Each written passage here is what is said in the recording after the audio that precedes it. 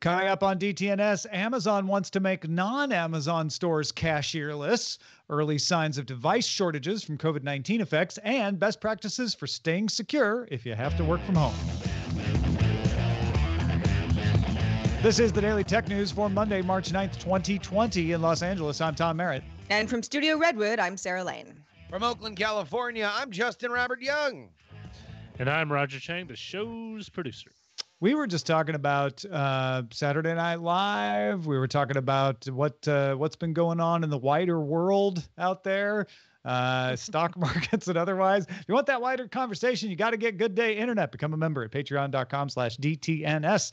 Let's start with a few tech things you should know. Norway's Civil Aviation Authority published a report calling for all civil domestic aviation in the country to be electric by 2040. The report sets a goal of completing its first fully electric domestic flight by 2030 and hopes to cut greenhouse gas emission in the industry by 80% compared to 2020 levels. The only known surviving Nintendo PlayStation prototype console sold at auction for $360,000 to Greg McLemore, founder of Pets.com and Toys.com. McLemore says he plans on using the console to create a permanent gaming museum. That's kind of a rich way of a McLemore popping some tags. I thought the same thing. I mean, Thank you. I'm glad you did. That's why we're friends. That's hot. Facebook announced it temporarily banned all ads and marketplace listings that list surgical face masks for sale, and eBay notified sellers that it was banning new listings in the U.S. for hand sanitizer, disinfecting wipes, and surgical masks. Both those policies are meant to prevent price gouging. SoulCycle released details of an at-home version of its cycling class. This is pretty similar to what Peloton already offers. SoulCycle's bike comes with a 21.5-inch HD screen. It can support riders up to 350 pounds. The riders being 350 pounds. The bike costs $2,500, including installation and cleats, although not shoes, just the cleats. Buyers have to commit to a 1-year subscription to classes from SoulCycle's parent, Equinox Group, which in addition to the SoulCycle classes also includes running and yoga and more. And this is not at all coincidental timing, I'm sure. 9to5Mac reports code in iPad OS 14 references new mouse cursors, implying that there might be more mainstream support for mouse on iPad, not just the accessibility support. The build also references 2 new smart keyboard models as well. All right, let's talk about those cashierless stores, Justin. Yeah, buddy. Amazon told Reuters it will begin selling its technology behind cashierless stores and other retailers as a new line of business. Amazon calls the Just Walk Out technology with several customers. Apparently, airport stores among them have already signed up. Amazon will publish a website on March 9th to let other retailers inquire about the service. According to Amazon VP of Physical Retail, Dilip Kumar, the implementation will let customers insert a credit card at a turnstile before entering the store, which will then be charged with all of the items that the customer leaves with. Amazon will install the technology for the system. Only the turnstiles will have Just Walk Out technology by Amazon on them, so you know who made it. Yeah, so they're not trying to rebrand the store is what that's about. They're like, yeah, we want a little logo on the turnstile so you know who made that. But the rest of the store can still say, Hugo Boss at LAX or whatever. This is interesting because this is what Amazon does, right? They've done it to great success with AWS. They're also doing it with their warehouse automation. That may be lesser known out there, but they take the technology that they make for themselves and then they turn it into a business. In fact, in this case, Amazon's cashierless stores are barely out of the prototype stage, right? The Amazon Go stores aren't everywhere. They're not even a success, but they've shown that the technology works. So I think they're jumping right over to saying like, look, we might make some amount of money at physical locations on our own, but the big money will be on selling this technology to existing retail outlets. Yeah, although I am slightly surprised that they have not decided to roll them out wider at, let's say, Whole Foods, which is owned by Amazon. They haven't done it in other retail plays that they have an involvement at before doing this. But you're right. This is a very Amazonian move to look at it and say, hey, wait, what's actually making money at these Go stores? I think Amazon rolling this out at something like Whole Foods is more dangerous. This is a way for Amazon to be like, does this work? Let's open a store. Okay, people seem to be able to understand how it works. Let's open a larger grocery store. Let's think about places where time is of the essence more than ever. At an airport, for example, perfect situation. I don't remember what airport it was I think it was Houston, because Houston is like a futuristic airport these days, at least the United Terminal is. Yeah. And there was I was getting a bottle of water or something, kind of a grocery kiosk. It wasn't even really a place. And, kind of looking around for the cashier, and we realized, oh, there's, it's like a, self-pay kind of thing. And I kind of, I look and I see the security camera. So I'm like, okay, well, you can't just walk away with this stuff. But it was sort of halfway there, and it was super convenient.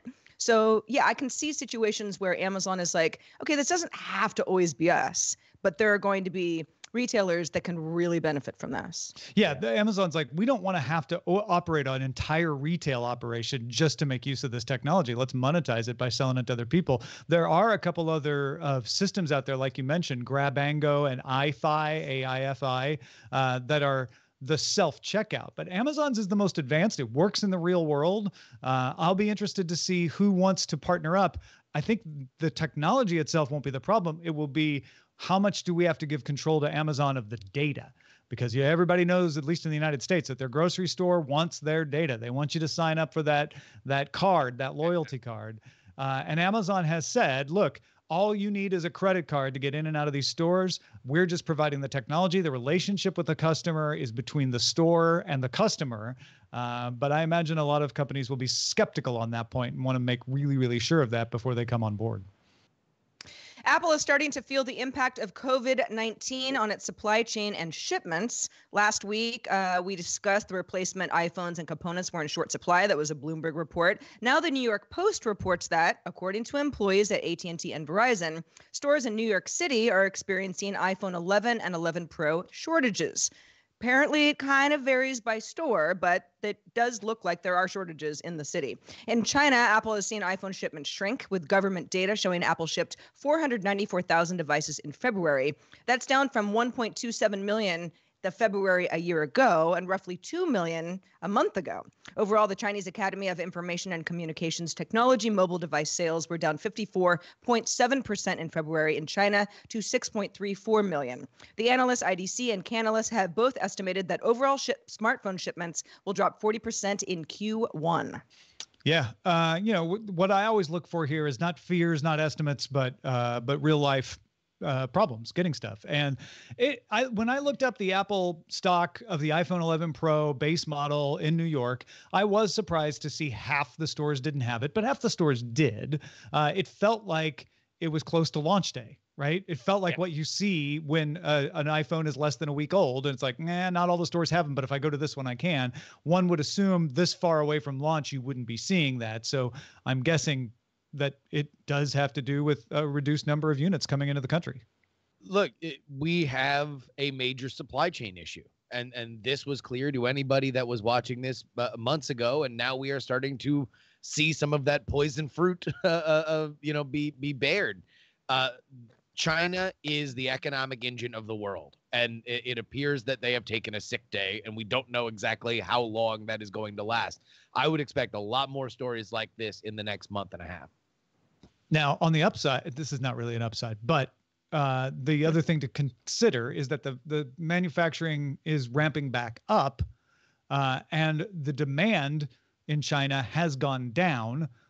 So I don't know what impact that has on the supply chain. In fact, Big Jim, I know you're listening. Let us know what the consensus is on where the real pain points are, because there are some self-balancing mechanisms in there that could help make it not as bad as it seems. But I think it's significant that we're starting to see the first glimmers of actual real world effect of what we all expected would be coming. Mm-hmm. China's Hanvan announced it developed a facial recognition system that works even if individuals are wearing masks. A lot of people in China right now wearing the surgical mask, even if they don't necessarily help prevent the spread of the virus. It's just something that's happening. And development started in January on this kind of system. In response to that, trained on a data set of 6 million unmasked faces with a smaller masked data set, Vice President Wang Lei claimed the system can achieve a recognition rate of 95% on masked individuals. Compare that to 99.5% on the unmasked. That's quite a significant difference. The system struggles to identify people wearing both a mask and sunglasses. It does a lot better if it's just the mask. The company has more than 200 clients in Beijing, including China's Ministry of Public Security. And so, yes, facial recognition, yes, China. Lots of reasons if you want to just throw your hands up and freak out here. But interesting to see the ability to create facial recognition from a more limited view of the face, which, under the right settings could be a huge advance. Yeah.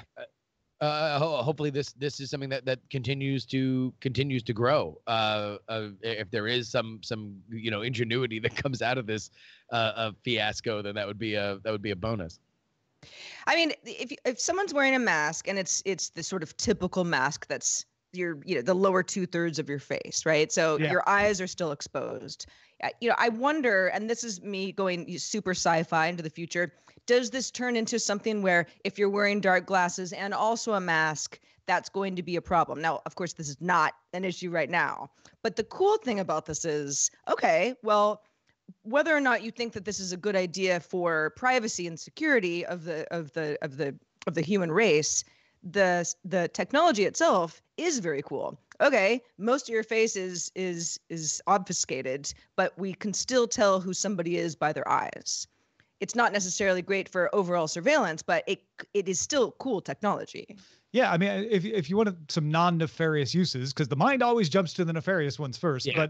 But think about, when you got the gloves that allowed you to use your touchscreen devices without taking off the gloves, and you're like, oh, thank goodness. Like, imagine people who have to wear masks in construction situations, surgical situations, and need facial recognition for logging in, let's say, or second factor, or even facial recognition from some assistive AI that's helping them with their job in an augmented reality type of situation. You don't want to have to take off your mask. In fact, in a surgical situation, it might be inadvisable to take off the mask. And those kinds of technologies could still work in those situations because of this. I think we are living in a world now where not having to touch things is very treasured. Having more can unlock any device or interact with any device, pass a security check with just a glance is a worthwhile achievement. Stop touching your face. Stop touching it. A new paper from security researcher at Graz University of Technology in Austria claims that all AMD processors made from 2011 to 2019 are vulnerable to a side channel attack that could leak otherwise protected information. The researchers reverse engineers AMD's L1D cache way predictor, resulting in two types of attacks: a collide plus probe, which can monitor the victim's memory access on a time-shared logical core, and load plus reload, which can obtain highly accurate memory access traces on a physical core. The researchers were able to run the exploit in JavaScript, run on Chrome and Firefox browsers, and gain access to the AES encryption keys. Compared to similar architectural vulnerabilities like Spectre and Meltdown, the ones disclosed only leak a few bits of metadata rather than provide full access. The researchers notified AMD of their findings on August 23rd, 2019, and AMD said it believed that these were not new speculation-based attacks, end quote, and the issue was covered by the existing side channel attack mitigations. The researchers, on the other hand, don't agree. Yeah, this is in the security community. It's less common for the companies may not begrudgingly admit of a vulnerability sometimes, but they rarely disagree like this outright, especially a company like AMD. So there must be some legitimate grounds for difference on the interpretation here, and I'm curious to find out what those are.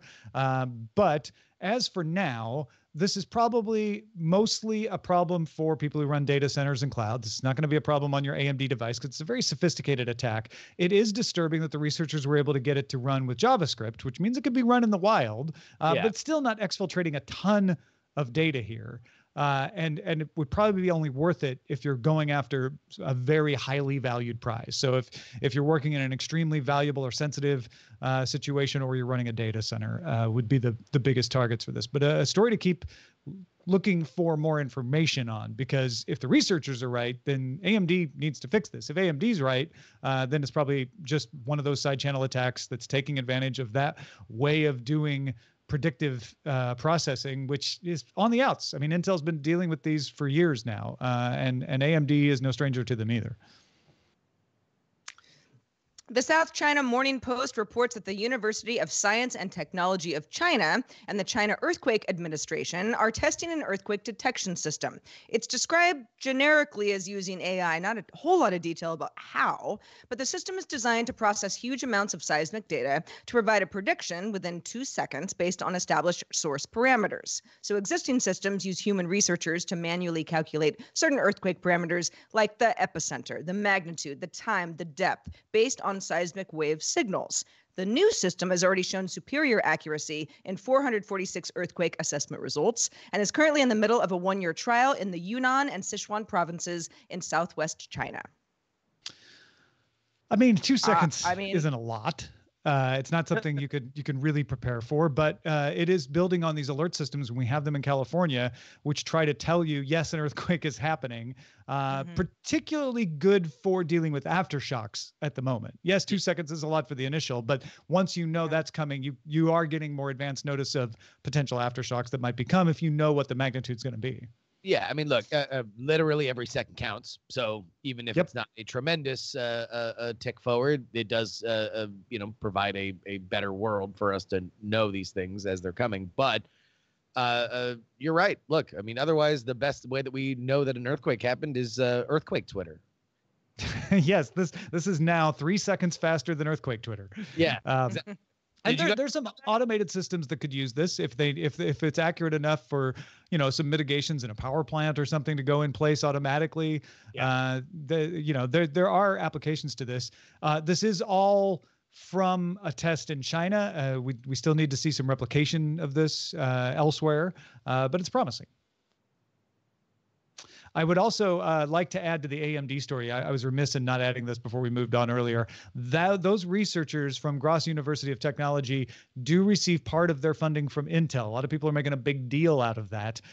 They have previously identified vulnerabilities in Intel chips despite that. So your mileage may vary on what you make of that, but it doesn't seem like the researchers are in the pay of Intel to say bad things about AMD. They've certainly said some things that were not convenient for Intel in the past too. Hey folks, if you want to get all the tech headlines each day in about 5 minutes, be sure to subscribe to dailytechheadlines.com.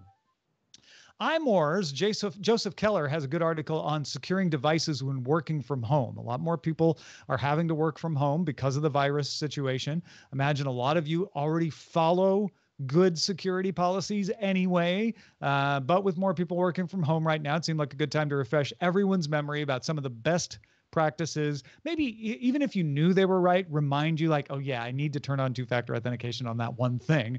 And you can pass this episode along to others, snip out this part if you want and say, hey, this is some important stuff to realize if you're working from home. First of all, off the top, follow your employment policy. A lot of companies will have equipment and software and policies in place to keep you safe while you're working from home. So follow those. Use your work devices.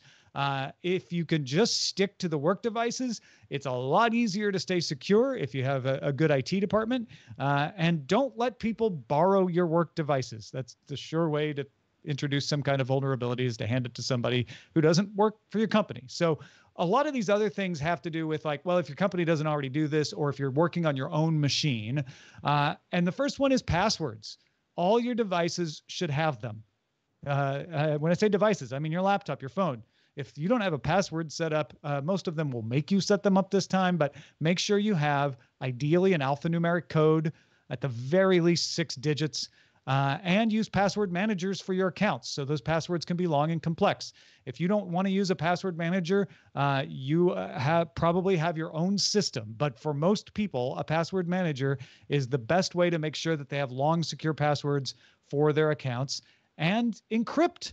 If for some reason you don't have a drive encrypted, do that. Also encrypt data in your emails. If you're sending an attachment, encrypt that file before you send it in a way, of course, that the person on the other end can decrypt it. And add two-factor authentication to anything you consider at all important. But basically, if the company offers two-factor authentication, use it. And check, because more companies are adding two-factor authentication all the time. Ideally, you're going to use a key that you put in the USB port, something like ones from YubiKey. Secondarily, if you can't do that, an app like Authy, which can securely sync across devices so you don't get locked out, or at the very least, if it's all a service offers, SMS. But even an SMS second factor is more secure than just a password. You guys all follow all of these, right? I do. And it's funny because I'm not using any work. I mean, everything that I use at home is it's all currently all mine. Yeah. It's my work computers that I purchased myself. They don't belong to anybody else. And every so often, lazy Sarah will be like, why do I even have a password on this? I'm the only one that uses it, and it never leaves the house. And then I go, stop that, stupid Sarah. Yeah. And the little devil on my shoulder goes away. But yes, these all make complete sense to me. Encrypting drives, I think, is a really good reminder as well, because some folks don't, haven't really thought about that, or it's something that IT admin either would have done or not done. But when you're working from home, it's a whole different ballgame. Let me also just do my PSA that I stayed away from password managers for a while because they were cumbersome and annoying, and copying and pasting things was very frustrating to me. In a world where the iPhone where iOS now does such deep in operating system checks for LastPass and various other password managers, and you can unlock it just by looking at the screen. You don't have to type anything. You don't have to put your fingerprint down anytime.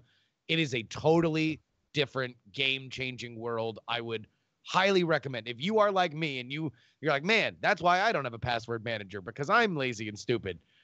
Trust me, the better world awaits if you have a phone like this. There is no excuse these days between browser extensions and being able to unlock with your face that you shouldn't have this extra layer of security. Yeah, and same goes for Android. I know Justin just said iOS, but the same goes for Android. The integration is really, really good. Also, make sure you've got a secure browser. Firefox and Safari prioritize security and privacy. Chrome prioritizes preventing you from doing something dumb. It doesn't get as highly rated at securing your privacy. It does an okay job at that. But make sure that you're using the browser that fits your security profile the best. And browser extensions. Before you start working on any sensitive work matter, if you haven't done this already, strip down your extensions. Get rid of all your extensions except the ones that you absolutely need, are certain you can trust, or actually protect your security. I don't run a lot of extensions in either of my browsers. Well, I have like 6 browsers, but in any of my browsers, because the only ones I want to run are ones that are going to increase my security. And extensions too often, even unintentionally, are security holes. So be really strict with the extensions you run. And consider a virtual private network. This hides your IP address, protects you from having people sniffing your traffic. It may not be entirely necessary at home unless you share your network with people you don't trust. But some workplaces require you to use VPN even on your home network. Working from home sometimes means heading to the coffee shop and using their Wi-Fi. And you should definitely use a VPN there, unless you're going to tether your phone to your own phone or tether your connection to your own phone, or use a personal hotspot. Those are even better than VPN in a coffee shop situation. Ideally, you've got a VPN from your workplace, but if you don't, use one. Pay for one, don't get a free one, and pay for one that has a strict no logging policy. I use ExpressVPN. It's one of the highest rated for security. NordVPN is another good one. There's a bunch of good ones out there. Another alternative is an encrypted remote connection into a remote desktop. If you're comfortable with that, that's a really good way to go. And don't take Wi-Fi from your neighbor. I know one of you out there does this. You don't know what they might take as a result, or at least use a VPN, but really don't steal the Wi-Fi from your neighbor. And use charge-only cables. If you're out at that coffee shop and you want to plug in your phone to the USB charger that they provide you for free, you don't know what's been done to that. So make sure you get a cable that doesn't carry data if you want to charge your phone on those. Here's another PSA. The plans for charging or connecting your phone for data have, at least on AT&T, relaxed over the past few years. When I am on the road, I almost exclusively use my 5G hotspot off the phone to do my laptop for all the PX3 stuff, for uploading and downloading audio. They throttle it at a certain point, but man, it is easier to do now, and it's cheaper to do now than it has been in a few years. So I would personally recommend that. And then a few obvious ones that you're like, yeah, I know, but just in case, just for completeness, we're going to mention them. Lock your doors. If you've got your valuable work devices at home, don't leave the doors to your house unlocked. You may think, well, that's silly, but just be extra sure. Don't leave devices in your car, even if you're just going to run in for a second. Don't do it. Turn on the Find My Device feature in whatever devices have that kind of feature. Don't use thumb drives that you don't know where they've been, even if they've been in a salesperson's hand. Don't plug in a thumb drive in anything unless you're certain it has nothing on it. And, good old fashioned, keep your software up to date. It's always going to help. Yeah, I mean, sure, that stuff is obvious. Lock your doors. Hey, I live on a property where it's like kind of gated and off the beaten path, but still, I have to be like, don't even, not even for a minute, not even for that short walk, lock everything up, lock your car. I was mentioning before the show, I'm doing this whole kind of like deep clean of my office boxes and various cables. Even though I just moved, I still have way too much of that stuff. You know how many thumb drives I found over the course of the weekend? And it's like, I remember having this. I wonder what's on it. And I'm like, I'm not even. Don't do it. It's too late. It's too late. I don't care. I don't need whatever's on there because this is a box I haven't opened in 10 years. And so, yeah, that kind of stuff is, it's easy to dismiss as almost too obvious, but it is important. Totally agreed. Well, good. We are in accord. Stay everybody. safe, buddy. If you'd like to talk about USB keys and all sorts of other things, join in our conversation in our Discord, which you can join by linking to a Patreon account at patreon.com/DTNS. Yeah, there's some people sharing good tips in there right now. Shout out to patrons at our Master and our Grandmaster levels, including Michael Akins, Chris Allen, and Gracia A. Daniels. Also, thanks to Justin Robert Young joining us on a Monday. What's up is down, what's right is wrong. Or what's wrong is right, I suppose. Justin, what's going on with you this week? If this is wrong, I don't want to be right. Well, not only will we have obviously all the results of the big primary day tomorrow, but also if you are a fan of my Politics podcast, then you're going to get some live content from my home state of Florida, flying back there for what may be a pivotal primary the next Tuesday. Yeah, I went to get the RSS feed from the Patreon to get the extra episodes, which I'd been missing. I'd only been getting the public feed. Only horror to find out that we had not backed Politics. I fixed that right away, and now I'm getting those extra episodes, and I have to say, pretty good stuff. I'm glad I did it. Go check it out, folks. TakePoliticsSeriously.com. Also, don't forget, we have new Patreon reward merchandise, and it's shipping out. We already saw pictures of people who got their DTNS 6-year anniversary sticker on Twitter, so they are arriving. Look for it if you've been backing us for 3 months. And if you're like, wait, how do I get that? I want that Len Peralta art. Well, go to patreon.com/DTNS/merch to find out. Our email address is feedback@dailytechnewsshow.com. And we love your feedback, so keep it coming. We're also live Monday through Friday at 4:30 p.m. Eastern, 20:30 UTC. And you can find out more at dailytechnewsshow.com/live. Back tomorrow with Patrick Beja. Talk to you then. This show is part of the Frog Pants Network. Get more at frogpants.com. Diamond Club hopes you have enjoyed this program.